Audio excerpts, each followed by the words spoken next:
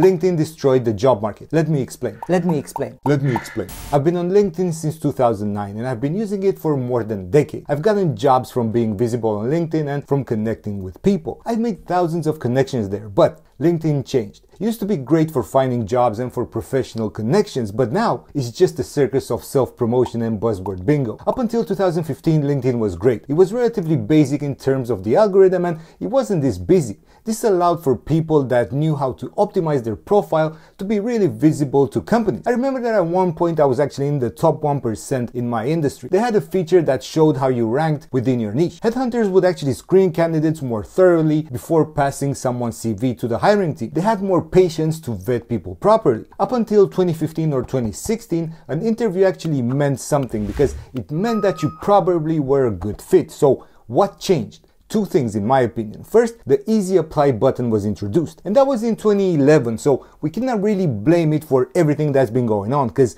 up until 2015 or 2016 it was still alright. But the second thing that changed is the public perception and behavior around applying for jobs. And if we pair these things two together, we get a winning combination on how to destroy the job market. With the easy apply button, anyone and everyone could actually apply to hundreds of jobs in a single day. The problem is that people also change their behavior as well to actually just pray and pray. The common advice nowadays is to just apply because you never know, okay? Maybe you're gonna get lucky, and the advice is that if companies create job descriptions that are simply just wish lists, then you can just apply because you might as well get an interview and then you can just prove yourself in that specific interview. So people that aren't qualified and also people that aren't even in the country or don't even have a work permit, they are applying to those jobs because you never know. It's just a numbers game. And if I just apply to 1,000 jobs, then let's say a 3% conversion rate to get interviews is 30 interviews. And if I get a 3% conversion rate on that,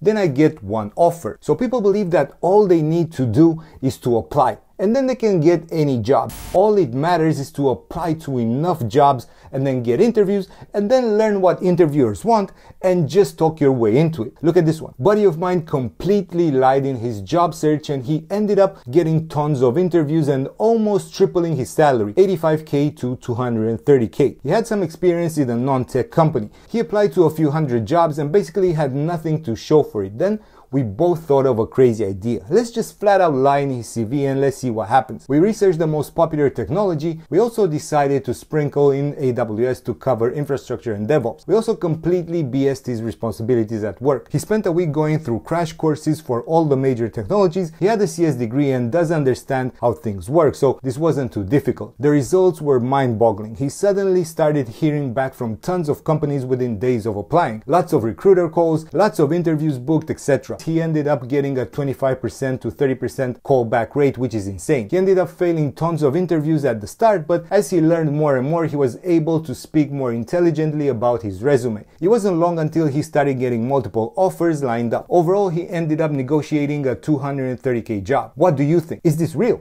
Is this made up? I'm not sure, but the point still stands that this is the way people see applying for jobs, because lying on your CV has become the norm. I see this a lot when I interview people. It's almost a mistake to believe people at face value. The lying can be as simple as not saying that they were fired to completely making up job responsibilities. And LinkedIn is making it so easy to apply. I'm not sure whether they sparked this type of behavior or if they just simply encouraged it, because if you apply to hundreds of jobs, the probability that you're gonna get away with it in some interviews, that probability is high. So why not risk looking stupid to some potential employers? It's just a numbers game. Because of this, companies are actually interviewing a lot more people and filtering out bad candidates is harder than ever. This also influenced the many rounds of interviews you actually need to pass in order to get hired. So LinkedIn's policy to make it as easy as possible to apply for jobs actually sparked changes in the whole process. And I know what you might say, because all the big job websites have easy apply, so it's not isolated to LinkedIn.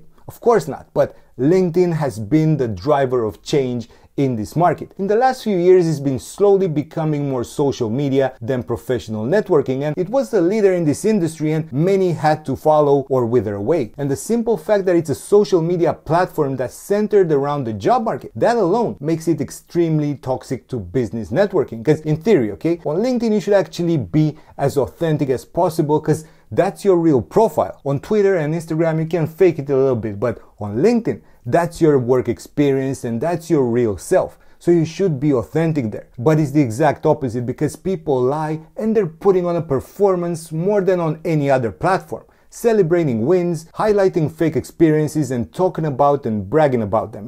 And it's easier to fake it with simple text and common post formats that you can just generate nowadays with ChatGPT. You know that it's fake, and that obvious fakeness makes it so cringe, but somehow everybody plays this game, a high school popularity contest on the world's largest professional network. And this corporate jargon that you find in any post, this buzzword bingo is all over the platform, making it completely unusable. What I also noticed in some meetings that I had in the past year is that people actually started talking like that all the time, and it became so widespread that it's very, very hard nowadays to make sense of what they actually did or what they're actually trying to say. Because if we all talk about synergy and about core values and about green shoots, okay? By leveraging AI-driven synergies, we can just align our core values with emerging green shoots of innovation, fostering a paradigm shift that empowers scalable, sustainable. What does that even mean? LinkedIn influenced a lot of the corporate speak nowadays, as it channeled post formats that the algorithm likes into how people actually think and behave. The next reason why LinkedIn ruined the job market is that every feature that it introduced somehow ended up making it even harder for candidates to find jobs. Look at the open to work banner. Although it's a LinkedIn feature, it's not sitting well with companies recruiting. We presented 2 candidates and the client noticed one had an open to work banner on their profile. Client, it's a red flag that they're openly looking for work. Companies often want candidates they can't easily access, those already employed, not actively looking, and unaware of open roles. This way of thinking actually punishes people that are open about their current situation and are just trying to be fair to potential employers. It encourages people to lie and to twist reality and play hard to get. This shouldn't be Tinder for jobs, guys, but somehow it became like this. And what about constantly feeling the need to post about your achievement? This encouraged certification warriors, and here's a comment that I particularly liked. I know someone who works in the cybersecurity sector and they get what they like to call cert warriors, people who basically collect certifications. This is becoming a problem these days because the need to share accomplishments on LinkedIn makes people just want to hunt for quick wins. Getting to post about a certification actually ends up being more important than learning that topic in the first place. Also, trying to turn any human interaction or experience into a post where you can just brag about it. Look at all the "here's what it taught me about B2B sales" posts. Now they realize that LinkedIn lunatics makes fun of them, so they're trying to flip it around. This one didn't even understand the phrase and confused sales with software as a service, but somehow still managed to add some great wisdom together with a wedding picture. Some people are completely clueless about what they post about, but at least it gets the algorithm going so they can get around to earn some social points. And I could talk about these things for hours, but here's what everybody thinks when they scroll through the feed. No one cares. Unfortunately, this is gonna get worse because actual jobs are abstracted away by LinkedIn. The majority of job ads aren't even from companies but from recruiters. It's so hard to apply directly on the company's website that it's not even worth it, and most of the time also the job is only visible if you go through a recruiter. And the number of in-mail messages that I receive has doubled or even tripled in the last years, and it's just going up exponentially.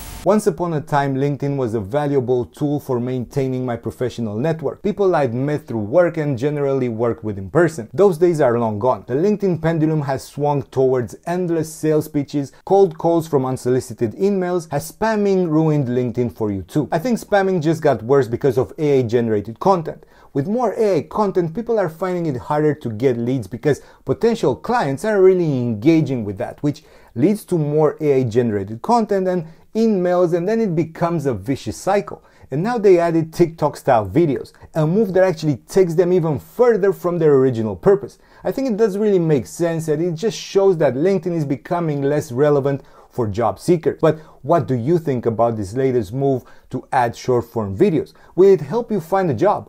Does anything that LinkedIn add as a new feature help you to actually get a job? Or does it just make you a consumer of what they're actually selling, which is job searches? Not job finding, but job searches. The combination of social media and professional networking is what actually makes this platform both successful, for the investors, but it's also awful for its actual users who are just stuck playing high school games and competing for carrots. And in the end, do you really want to compete by just sending out thousands of applications that nobody's gonna even see? Or even if they're gonna see them, okay? They're gonna think that you're desperate and they're just gonna lowball you. I don't think this is the solution. I think the only way to make it in this market is to position yourself as a real professional, not with thought leadership posts or declaring yourself to be top 30 under 30 or some random software engineering tips and tricks, but with real experience by actively becoming a professional in the field. For example, like cloud engineering. To get that badge, we offer practice exams to help you prepare for cloud certification exams. Check it out, because this way you can actually support this channel and you can improve your chances to get a cloud engineering job. The LinkedIn game is just a waste of time unless you actually filter out the noise and make yourself visible for the right reasons. Applying for a job nowadays, puts companies off.